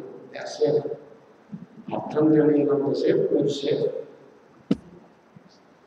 అర్థం తెలిసి అర్థం ఏమిటి?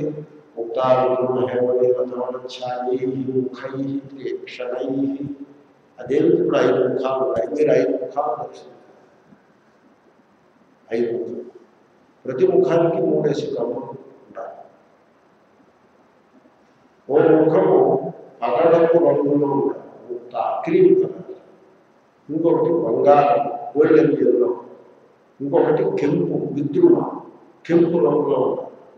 ముక్తా, విద్రుమ, హేమ, నీల.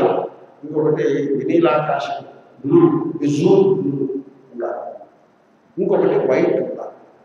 మీరు ట్రై చేయండి, చూస్తాను. నేను చెప్తున్నాను, ఒక్క పాలనే చెప్పాను, 3 పాలనే చెప్పాను. ట్రై చేయండి. నేను ట్రై చేశాను. ఎవరు వర్క్స్. ఈ రంగులన్నీ ఈ లోపల మంత్రం అంటే అటకెక్కేసింది. మంత్రం అనేది కాదు. ఎందుకంటే మంత్రం దాని స్వరయుక్తంగా మంత్రం చెప్తాం, సుస్వరంగా. ఈ ఎరుపు కెంపు ఈ మంత్రాలు చెప్తారా, ఏం చేస్తాను? Never works. అప్పుడు నేనేం చేశానంటే 6 అణాల షాప్ అనుకోండి, 6 అణా షాప్, ఎవ్రీథింగ్ 6 అనాస్. అది ఆ షాప్ లక్షణం. ఏది కొన్నా 6 అణాలే మీరు షాప్. ఈ 6 అణాల షాపులో గాయత్రీదేవి ఫోటో కనపడుతుంది. నేను వెంటనే పరిగెత్తుకుని ఇంటికి వెళ్ళాను. నాన్నగారు నాకు 6 అణాలే ఎరా 6 అణాలు అలా అర్జెంటుగా వచ్చేయడానికి డబ్బులు చెట్లకు కాస్తున్నాయా అని అడిగారు. పాపం చెట్లకు కాస్తాయా డబ్బులు? పోయి అలాగా నాకు 6 అణాలు ఇవ్వాల్సింది. నేను గాయత్రి ఫోటో తెచ్చుకోవాలి అంటే అలాగా 6 అణాలు వచ్చాను. ఫోటో తెచ్చాను.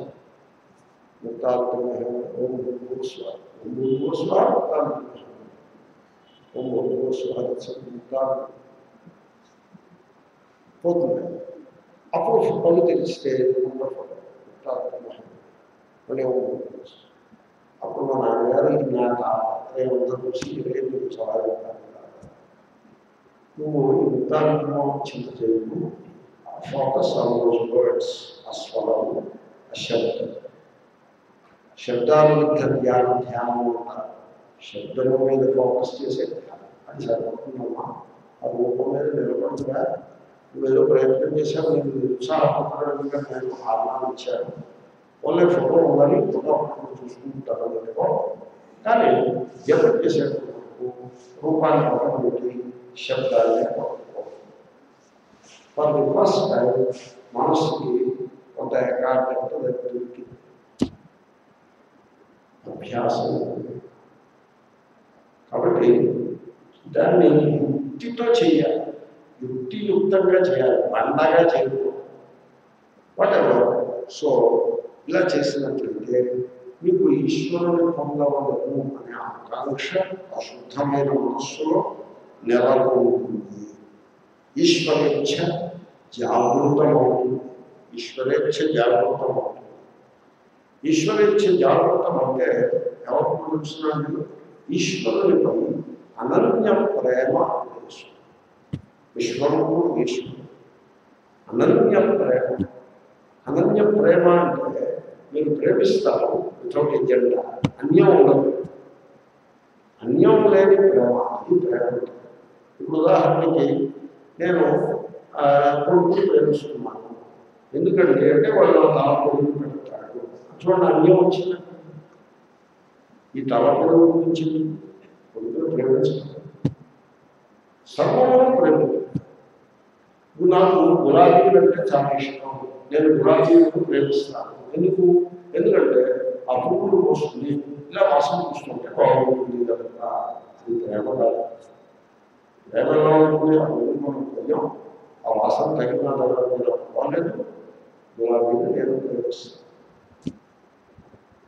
అని. అలాగా విశ్వరూపంలో ప్రేమించాలి. అంటే సర్వ జగత్తు కూడా ఈశ్వరుడే. ప్రేమించాలి. కోకిలను ప్రేమించాలి, ఈశ్వరుని విభూతి. చెట్టుని ప్రేమించాలి, మొక్కలు, మనిషి, రాముడు, విశ్వరూపుడు, ఈశ్వరుడే ఆ రూపాలు ఉన్నాడు అనేటువంటి అనన్య ప్రేమ జాగృతలో ఉంటుంది. ఏ తరం శ్లోకం అనేసి అథ చిత్తం సమాధాతు శక్నోషి మయి స్థిరం అభ్యాసయోగేన తతో మిథ్యాత్వం ధనంజయ అభ్యాసేభ్యసమర్థోసి కర్మపరమో భవ తదర్థమపి కర్మాణి సిద్ధిమవాప్స్యసి.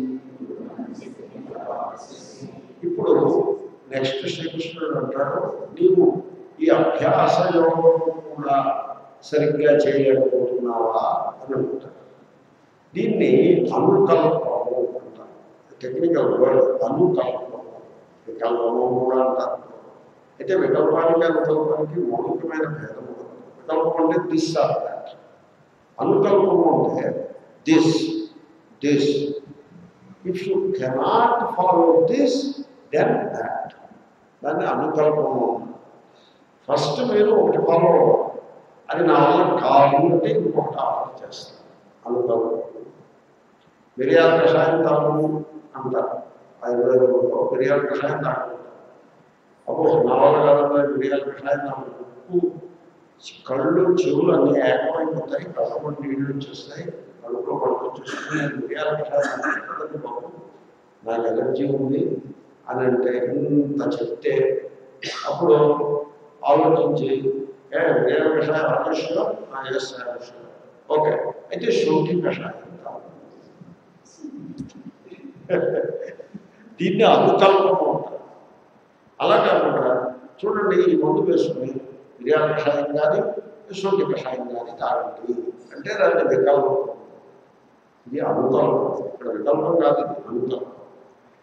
ఈ అనుకల్పాన్ని బట్టి మహాత్ములు ఒక నిష్కర్షను పైకి లాగారు, సంతోషం పైకి లాగారు. ఎవరంటే శ్రీకృష్ణుడు అర్జునుడనే ఒక పర్టికులర్ వ్యక్తికి గీతను బోధించాడు అని అనుకుంటే తప్పు. ఒక historical person, my name Srikrishna, ఒక హిస్టారికల్ కాంటెక్స్ట్లో అర్జునుడనే పెద్ద మనిషికి గీతను బోధించినాడు అంటే తప్పు. మరి ఏమిటి కరెక్ట్ ఏమిటి? అర్జునుడు మానవ మాతృలకు ప్రతినిధి. మానవులను ఉద్దేశించి, విశాలమైన మానవ సమాజాన్ని ఉద్దేశించి శ్రీకృష్ణుడు గీతను బోధించాడు.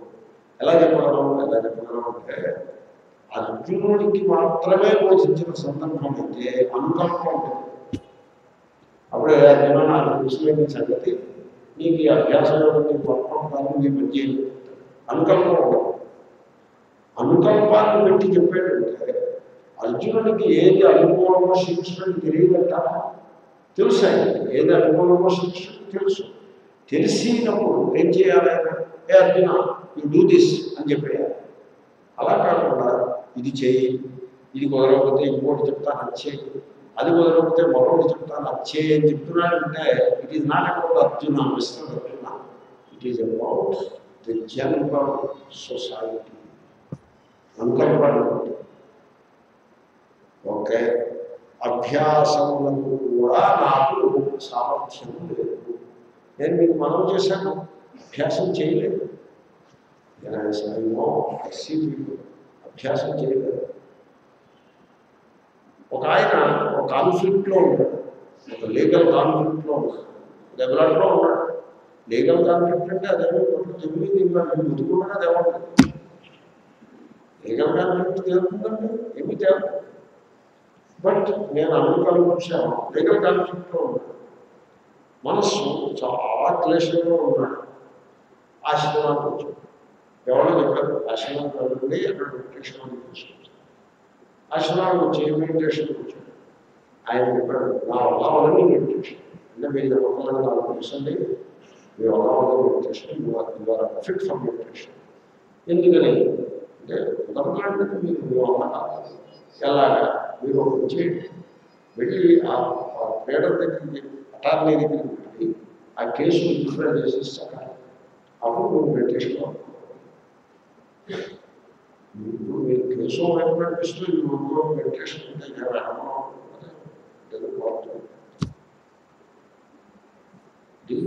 నేను ఒక ఎగ్జాంపుల్ చెప్పాను. ఇలాంటి కొంతమందికి మనస్సు ఎంత చంచలంగా ఉంటుందంటే ఇప్పుడు కూర్చోలేదండి, 5 నిమిషాలు కూర్చోలేదు. స్టవ్ మీద కూర్చోబెడితే అసలు కూర్చోాలి. స్టవ్ మీద కూర్చోవడం వల్ల ఒక English expression, you SIT at the hot stove. ఎంతసేపు కూర్చుంటారు? యు సిట్ 2 minutes కూర్చోలేదు. Getup meditation. అలాంటి ఇంకో ఇంగ్లీష్ ఎక్స్ప్రెషన్ హాట్ పొటాటో ఎంతసేపు పట్టుకుంటారు? హాట్ పొటాటో అలా పట్టుకుని ఇలా వదిలేస్తారు. మెడిటేషన్ కూడా ఉంటాయి. మెడిటేషన్ అన్నది అంతరంగంలో it is about the inner self, it is about the mind, the inner. Whereas karma అన్నది outer. కాబట్టి ఏది కఠినం తెలియని వాడు ఏమంటాడు? కర్మ కఠినం అంటాడు. మీరు చెప్పండి, 5-15 నిమిషాలు కదలకుండా నిశ్చితంగా ఇక్కడ కూర్చోవడం కష్టమా? సికింద్రాబాద్ దాకా పరిగెత్తుకుని రావడం కష్టమా? ఏది కష్టం? కూర్చోవడం కష్టం. సికింద్రాబాద్ దాకా పరిగెత్తి మనం ఎంపీలు కాబట్టి 15 నిమిషాలు లోపల వచ్చేస్తాం. పరిగెత్తుకెళ్ళి దాన్ని టచ్ చేస్తాం. నథింగ్. 15 నిమిషాలు కదలకుండా కూర్చోవడం చూస్తాం. ఎప్పుడైనా కుక్క ఆ తోటల కదులుతూ ఉంటుంది, ఏదో స్థిరంగా ఉన్న కుక్కను చూసారా? Not possible. Mind is like దా. అలా తయారు చేసి పెడతాం మనం. It cannot SIT in meditation. Meditation అంటే జస్ట్ ఒక మెడిటేషన్ కాదు, అభ్యాస యోగం. Mind is unfit for it. ముఖ్యంగా సంసారం యొక్క మనస్సు unless they make some very fundamental changes in the life style. నేను అనేక పర్యాయాలు మనం చేస్తూ వచ్చాను. ఆ మార్పులు చేయకుండా మీరు ఇలాగే సంసారం నడిపి చేస్తూ ధ్యానం చేస్తానంటే it never works. It will never work. మరి ఇలాగా అనుకల్పం సత్యనారాయణ చేసేప్పుడు అనుకల్పం అనుకోండి. సత్యనారాయణమూర్తి యొక్క బంగారు విగ్రహం చేసి మీరు పూజ చేయాలి. ఉంటుంది అక్కడ అలాగా బంగారు విగ్రహంతో మీరు వ్రతం చేయాలి. మీకు విన్న వెంటనే కంగారు పడక్కర్లా. మీకు బంగారు విగ్రహం చేత కాకపోతే వెండి అయినా పర్వాలేదు, ఇంకా కంగారు పడద్దు. వెండి కుదరకపోతే రాగి అయినా నడుచుకుంటుంది. అసలు విగ్రహమే కుదరకపోతే అసలు విగ్రహమే కుదరదు. విగ్రహం ఎక్కడ వస్తుందంటే రాగి మాత్రం. రాగి కాయిన్ ఉంటుంది, రాగి డబ్బు అంటారు. రాగి డబ్బు చిల్లు ఉండకూడదు, అది శాస్త్రం. ఎందుకంటే విగ్రహానికి చిల్లు చిల్లు కానీ పనికిరాదు. డబ్బు అది వస్తుంది. దానికి ఊపే దానికి జాతి చక్రవర్తి ముఖం ఉంటుంది, అయినా కూడా పర్వాలేదు. సత్యనారాయణకి అదైనా సరిపడుతుంది. అందరూ రాగి డబ్బే పెట్టి చేస్తారు. పూర్వం అలా చేసి ఏం చేస్తున్నారు నేను అడగను. రూపాయి పెట్టిన ఎందుకంటే రూపాయలు ఐరన్ అని ఉంటుందని వాళ్ళకి అయోమయమైన ఉంటుంది. అయోమయం అంటే అయహాన్ని ఇల్లు అలాంటి ఉంటుంది. అనుగ్రహం మీద కొంత చేతస్థానం ఉండేది పాత వాళ్ళకి. వాళ్ళు పైకాసు పెట్టుకున్నారు. వాళ్ళు ఏం చేస్తున్నారంటే రాగి డబ్బే పెట్టుకున్నారు. తామ్రం శ్రేష్టము అని పెట్టి అది సత్యనారాయణ స్వామి. దాని మీద మీరు తోమపాకు పెట్టి అక్షరం వేసి ఈ డబ్బు దగ్గర పెట్టి ఇంకా అక్కడి నుంచి అది సత్యనారాయణ స్వామి అసలు చెప్పేస్తే సత్యనారాయణ స్వామి పూజ చేస్తారు. దీన్ని అనుకల్పము. ఇంకా ప్రసాదాలు అనుకల్పం. ప్రసాదంలో ఉంటే దానికి ఏదో పద్ధతి ఉంటుంది. శర్కర, నెయ్యి, ఆవు నెయ్యి, పిండి గోధుమ పిండి ఏదో నూక, తర్వాత కాజు, కిస్మిస్ ఇలాగ వర్ణిస్తారు. ఇది ప్రసాదం ఉడికించి తయారు చేయాలి. ఒకవేళ కాజులు కిస్మిస్లు లేకపోయినా మిగతా వంటలు చేసినా పడుతుంది. పంచదార లేకపోతే మేము బెల్లంతో చేయవచ్చు. అది కూడా లేకపోతే బెల్లం పానకం ఉన్నట్లయితే దాంట్లో కూడా చేయవచ్చు. ఇది కూడా లేదనుకోండి, ఓకే ఓ పని చేయండి. మీరు ఏం చేస్తారంటే నూక ఉందా, ఆ నూకకి కొంచెం బెల్లం పొడి కలిపేస్తే అదే ప్రసాదం. ఇంకా ఉడికించడం నూకకు బెల్లం పొడి అదే ప్రసాదం. అనుకల్పం. అలాంటి అనుకల్పంలో ఉన్నాం. ఈ అభ్యాసం కూడా చేత కాకపోతే అభ్యాసకరం అభ్యాసం చేయమంటారు. అభ్యాసం చేయమంటే ఎలాగంటే ఇప్పుడు పండు ఉంది, అది అనుకోవాలి. అప్పుడు ఒకడు ఇలా గెంతి ఆ పండుగ చేసుకుంటాడు. కొమ్మని మామూలు పండు ఉంటాయి, ఒక గెంతి పండు దొరకవచ్చుని చక్కగా కూర్చొని పిలుస్తూ ఉంటాడు. ఇంకొకడు వీడిని చూసి వాడు కూడా గెంతుతాడు, అందుకోలేకపోతాడు. అప్పుడు వాడు ఏం చేస్తాడు, మళ్ళీ గెంతుతాడు. గెంతడాన్ని అభ్యాసం చేస్తాడు. అభ్యాసం చేయగా కొంచెం వన్ స్టెప్ ఓవర్ ఆ గెంతలో ఒక సులువు దొరుకుతుంది. గెంతేప్పుడు అలా నిటారుగా ఎప్పుడు గెంతకూడదు. గెంతేప్పుడు ఎలా గెంతాలి, స్క్వాట్ ఫస్ట్ పోతాం, ఆ కరెక్ట్ పొజిషన్ చూసుకుని then spring up, go down only to spring up. అలా స్క్వాటింగ్ అని చెప్పి ఆ సులువు ఆ వెలము పట్టుకుని వీడు మొత్తానికి దొరకవచ్చుకుంటాడు. అది సెకండ్ అభ్యాసం. మూడవ వాడు ఉన్నాడు, వీడు అది కూడా వీడికి రావాలనుకుంటాడు. అప్పుడు వాడు ఏం చేయాలి, వాడు దొరకాలి. వాడు ఏం చేస్తాడంటే వాడు ఏం చేయాలి ఏదైతే చేస్తాడు. ఆ చుట్టుపక్కల ఏవో ఇటుకలు పగిలిపోయిన ఇటుకలు కట్టెలు ఇటుకలు, ఈ కట్టెలన్నీ వేసుకొంచెం పెట్టి వాటి మీద ఇటుకలు పెట్టి కొంచెం స్టేబుల్గా ఉండేట్లా పెట్టి ఎవరో పట్టుకోకపోతే కట్టె సాయంతో ఆయా కట్టెల మీదకి ఎక్కి ఇటుక మీదకి ఎక్కి అక్కడి నుంచి కొంచెం సాగి ఒక కొండ కూర్చుంటాడు. ఆ విధంగా అభ్యాసం కూడా చేత కాకపోతే అప్పుడు ఏం చేయాలి, మత్కర్మ ఫలము. నీ జీవితంలో ఒక ఉత్తమమైన లక్ష్యం పెట్టుకో. ఏకైక లక్ష్యం పెట్టుకో. ఎంతో కొంత ఏకాగ్రత లేని పరమ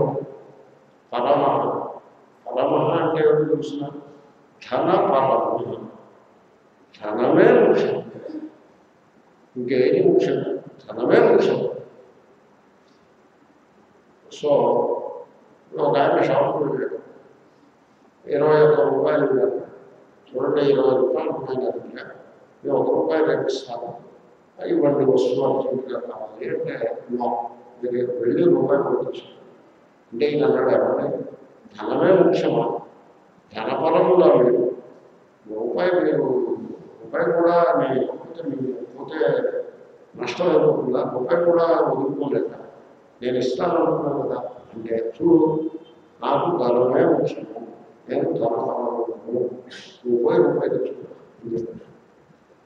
అలా ఉంటాను. ఇంకొకరు భోగపరత్వానికి ఉంటారు. అంటే గీతా క్లాసులు అనుకోండి, ఈ చిన్నులు పడుకుంటే సరిపడ చిన్నులు పడితే రైలు టికెట్ కొనుక్కుని రైల్వే స్టేషన్ వెళ్ళడం మానేస్తాం. విమానం టికెట్ కొనుక్కున్నాయి పిడుగులు పడ్డా చిన్నులు పిడుగులు పడ్డా కూడా విమానాశ్రయాలు పెరుగుతాం. గీతా క్లాసులు మానేయాలి. అంత చిన్న కారణానికి గీతా క్లాసు మానేయడం న్యాయం అంటే అర్థం ఏమిటి? ఆ గీత మీద ఆ పరమత్వం లేదు. టోటల్ కమిట్మెంట్ 100% కమిట్మెంట్కి పరమాణం అది ఉండాలి. రైలు టికెట్ కొనుక్కునే రైలు మిస్ అవ్వడం అలా ఉండాలి. గీతాధ్యయనం అంటే అలా ఉండాలి. మెడిటేషన్ సెషన్ అంటే అలా ఉండాలి. పొద్దున్న మెడిటేషన్ టైం అనుకోండి, రైలు మిస్ అవ్వడం. అలాగే యూ డోంట్ మిస్ మెడిటేషన్. ఇప్పుడు గెస్ట్ వచ్చాడు అనుకోండి, రైలు వెళ్తుంటే గెస్ట్ వచ్చాడు అనుకోండి, ఏం చేస్తారు? ఆ గెస్ట్కి నచ్చ చెప్పేసి సరే అండి రైలు టైం అయిపోతుంది, నేను మళ్ళీ ఇంకోసారి కలుస్తాను అని చెప్పేసి వెళ్తారు. లేకపోతే నాతో పాటు రైల్వే స్టేషన్కి వచ్చేయండి, నేను మీతో మాట్లాడతానని అంటారు. అంతేగాని రైలు పెట్టరు. గీతా క్లాస్ కూడా అంటారు. క్లాస్కి వెళ్తుంటే గెస్ట్ వచ్చాడు అనుకోండి, చూడండి నేను అర్జెంట్ పనులు వెళ్తున్నాను, నేను మళ్ళీ కలుస్తాను, అయినా మీరు ఎవరనుకుంటే నాకు సలహా, నేను గీతా క్లాస్కి వెళ్తున్నాను, మీరు కూడా వచ్చేస్తే బాగుంటుంది అని ఆయన కూడా తీసుకుంటారు. పరమాత్మ. అలాగే మెడిటేషన్ పరమాత్మ. ఇక్కడ మత్కర్మ పరమాత్మ. మత్కర్మ మనం చూసాం చాలాసార్లే వచ్చింది, ఈ మధ్య కాలంలోనే వచ్చింది. అయినా కూడా మత్కర్మ ఒక్కరు అధ్యాయంలో ఆఖరి శ్లోకం నేను గమనించాను. అయినా కూడా సంగ్రహంగా చెప్తాను. ఈశ్వర కర్మ, ఈశ్వరుని కొరకు కర్మ చతుర్థి, ఈశ్వరుని యొక్క కర్మ షష్ఠి. రెండర్థాలు కూడా చెప్పచ్చు. ఈశ్వరుని యొక్క కర్మ అంటే మీరు పూజ చేశారనుకోండి మత్కర్మ, దేవాలయం చుట్టూ ప్రదక్షిణ చేశారనుకోండి మత్కర్మ, జపము మత్కర్మ, తర్వాత ధ్యానము మత్కర్మ, నామ సంకీర్తనము మత్కర్మ, నామ జపము మత్కర్మ, ఇవన్నీ మత్కర్మ. Directly action directly connected with ఈశ్వర, ఈశ్వరస్య కర్మ మమ కర్మ సృష్టితత్వం. ఇక మహ్యం కర్మ అంటే ఏమిటి? స్వకర్మణ తమభ్యర్చ్య సిద్ధిర్నది మానవ. ఇక్కడ మత్కర్మ యొక్క ఇంపార్టెన్స్ మనం తెలుసుకోవాలి. ముఖ్యంగా మహాత్ములు ఏమన్నారంటే ఈ మత్కర్మ యొక్క అసలైన అర్థం, గీతలో బోధించిన అర్థం, ఇది హిందూ సమాజం తెలియకపోవడం చేతనే ఇది డెవలపింగ్ కంట్రీగా వెళ్ళిపోయింది. ఈ మత్కర్మ యొక్క అర్థం తెలిసిన సమాజంలో వాళ్ళు డెవలప్మెంట్ తీసుకుంటారో అంత ఆ లెవెల్లో చెప్పారు. మన ఇండియాలో రిసోర్సెస్ నిండా ఉన్నాయి, కానీ ఎప్పటికీ డెవలపింగ్, ఎప్పుడు డెవలప్లో ఎప్పటికప్పుడు 40 ఏళ్ళు అయిపోయిన స్వాతంత్ర్యం వచ్చినా ఇంకా డెవలపింగే. ఆ పింగు అది మారిందేమీ లేదు. డెవలప్డ్ అనే మాట రావడం కష్టం. ఎందుకని there is aversion to work. Amartya Sen చెప్పినట్టుగా there is aversion to work. Work అంటే పని అంటే పడదు, పని అంటే పడదు. కూర్చోమంటే హాయిగా కూర్చుంటాడు, పని అంటే పడదు. సో మత్కర్మ అంటే అర్థం ఏంటంటే తన కర్తవ్య కర్మ ఏదైతే కావాలో, తన డ్యూటీ స్వకర్మ అంటే తను చేయాల్సిన కర్మ, ఈజ్ ఎక్స్పెక్టెడ్ ఆఫ్ హిమ్. అటువంటి స్వకర్మను వీడు ఈశ్వరాత్మబుద్ధితో చేస్తాడు. మహాత్మా గాంధీ గారు కృష్ణాంధ్ర చెప్పారు, ప్లాట్ఫామ్లో తుడిచివాడు ఉంటాడు, రోడ్డు తుడిచివాడు ఉంటాడు. వాడు ఆ రోడ్డు ఎందుకు తుడుస్తున్నాడంటే ఈ రోడ్డు మీద జనులు సంచరిస్తారు. జనులంటే జనతా జనార్దను, ఆ జనార్దనుడే జనుల రూపంగా ఈ రోడ్డు మీద సంచరిస్తారు. కాబట్టి నేను జీవిస్తున్నాను, అది మమకారం. గుళ్ళో పూజారు ఉంటాడు, నేను ఈశ్వరుని ఆరాధిస్తున్నాను, ఈశ్వరుడికి అలంకారం చేసి అభిషేకం చేస్తే భక్తులు వచ్చి దర్శించి కృతార్థులు అవుతారు అని చేస్తారు, అది మమకారం.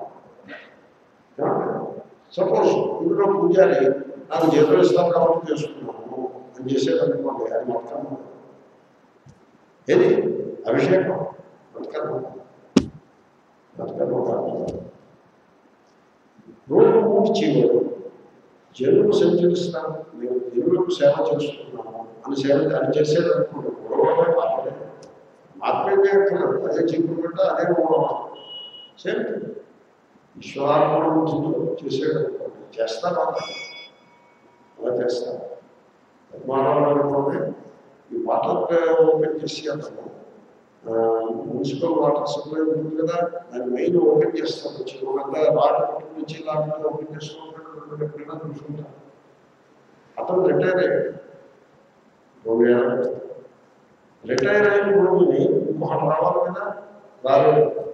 అంటే వాళ్ళు పోస్ట్ చేయాలి, కానీ గవర్నమెంట్ పోస్టింగ్లో అవుతుంది అలా పోతుంది. వీళ్ళు రిటైర్ అయిన తర్వాత గబ్బులు పెడితే అప్పుడు వస్తుంది. క్రైసిస్ మేనేజ్మెంటే తప్ప డ్యూటీ మేనేజ్మెంట్ ఏమి ఉంటుంది కదా, సొసైటీ అలా నడుస్తుంది. పోస్ట్ చేయలేదు, ఇతను 15 రోజుల నుంచి కొట్టుకుంటున్నాడు, నేను రిటైర్ అవుతున్నాను, పోస్టింగ్ ఇవ్వండి. పోస్టింగ్ ఇవ్వలేదు.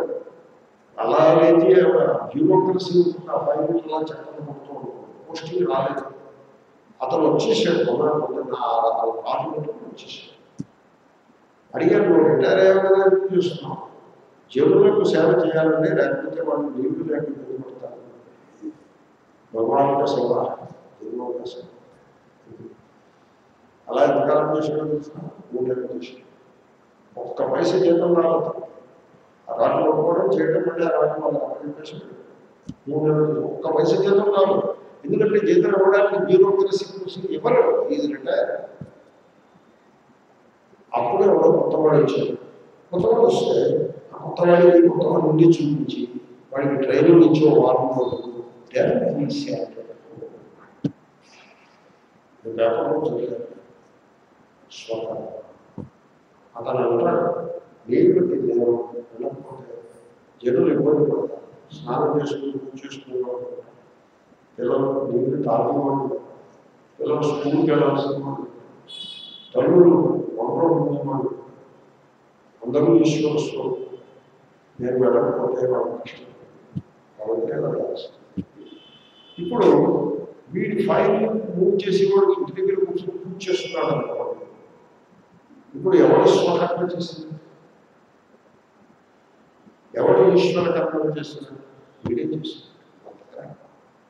ఈ మతకర్మ గురించి ప్రతి క్లాస్లో చర్చిద్దాము. ఓం ఓం నమః ఓం నమః ఓం నమః పూర్ణస్య పూర్ణమాదాయ పూర్ణమేవాశిష్యతే. ఓం శాంతి శాంతి శాంతి. హరి ఓం. ఓం త్ర్యంబకం